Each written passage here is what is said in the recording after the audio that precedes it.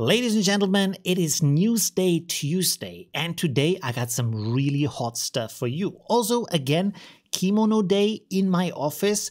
Domo arigato gozaimasu. Little upgrade here for my background. It's all fake though. My real room? My fake room? But anyways, the news today are mind-blowing. Because the thing here is that, come a little bit closer here. So the thing is, until now, we played around with control nets, creating cool stuff and making videos flicker a little bit less. But now the big players show us what's up. And that stuff is really world-changing. But you also want to be part of that game because this is the A game. This is the future. But this also shows us how things are enabling new possibilities, opening up new doors for everybody in the creative fields, in the professional fields, in the science. So today we're going to take a look at that. And that look is going to be amazing, mind-blowing, heart-stopping. Let's kick this off with the trailer of Nvidia from the GDC conference. And here they are showing the full range, the wide scope of AI applications. I really like that they say IM and then show AI applications. Here, for example, creating code for video games. This is supporting you in your creativity, in your process, so you can create more and faster. Here we have 3D tracking from a video 2D to 3D characters, multiple characters at the same time. So this is a good indicator that things are moving so fast, have such a big volume that we can't handle that information anymore. So we have the AI supporting us in the process. But of course, still, we are the creative minds. We are the people bringing everything together. Here we have research. Again, AI has the ability to have massive data in the background and working tirelessly to analyze scientific data, to make experiments, to calculate simulations, and then give us the results while we know what to do with that information from the respective fields of the experts. So this can be applied in so many ways, and Nvidia is showing how vast their range of research is in what many fields they're going with this. So here, for example, is a AI replica of the sun, can be used in science research. So all of that is really amazing. Here we have a search application. The AI understands the content, for example, in this case of videos, showing you the exact video that you're looking for, the exact part of the video. Can be super helpful. I can't wait to see the first applications that really help you smart cut videos for you, making a rough cut, and then you come in and design later. Here is another application turning things into 3D. Now this is going to be much easier. You have seen like this is taking 100 photos, but you can also do that with 3 photos, still creating a 3D model. And this is very important, of course, for all the applications we want to do in the future. And here again is a really cool application on how AI is supporting us in our jobs, in our creativity, turning a photo into a 3D model, showing people live what you're doing. So the applications here are really, really massive, and Nvidia, because they are in all these fields, especially image processing and data processing, are a huge part of that. Here's game development, where you can tell the AI what you want to have, and it's creating that kind of environment for you and arranging the elements in that environment. Another thing here, of course, is sound processing. That is also very important to not just create music for video games, for movies, but also, for example, to translate your voice into different languages, but then still sound like your voice.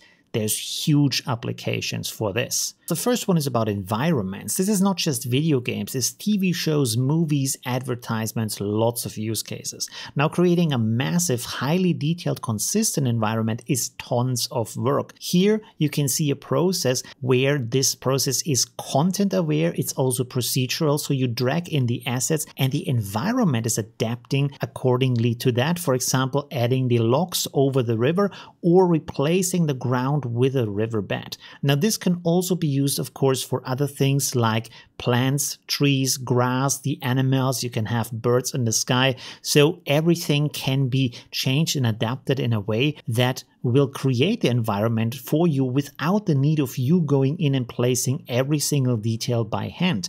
Another way this can be applied is by describing to the AI how the environment should look, and the AI will add all the elements for you, again making the process more fluent and faster. In the next example, this is about MetaHuman, which is a tool to easily create highly detailed 3D characters. Now, there's two things that stand out here. First of all, you can create a full highly detailed 3D scan from just 3 photos, and then the AI is approximating the movements of your face for the different emotions, expressions you want to show. The second thing is that from just a smartphone video recording, you can do the face tracking and then convert that into realistic movement for the 3D model. This can also be applied, of course, to different models, but also to stylized models like Pixar style, and that is very impressive. And of course, another thing here is you have simplified tools to adjust the movements if you want to do that by hand, create face expressions. So even that can be done just from a video, just from some photos. You can create a copy of you. It is automatically rigged and you can go directly into animation. Another important element of this is Epic Games has massively grown their network. For example, they own Quixel, which is a platform for these stunning environments. They also own the Artstation platform with millions of professional artists on there. They also have Sketchfap, which is one of the biggest platforms for 3D artists and 3D assets. And here's the thing, Sketchfap links into Nvidia Omniverse. Nvidia Omniverse is a platform for creating a 3D environment in the cloud with a global team. So all of that is really crazy, bringing everything together and connecting all of that with AI applications. Next, I want to talk about Canva, and they have added AI in a big way that is similar to Adobe Firefly, but you can already use it today when you go on the page. What they did here is, of course, you have text to image creation, and that is a very good start, but on top of that, they also have in-painting where you can use their stock images or your images to replace things in the image to create your designs. Again, something we already know. The next thing that is really cool here is that you can create complete templates with the AI describing what you want to do.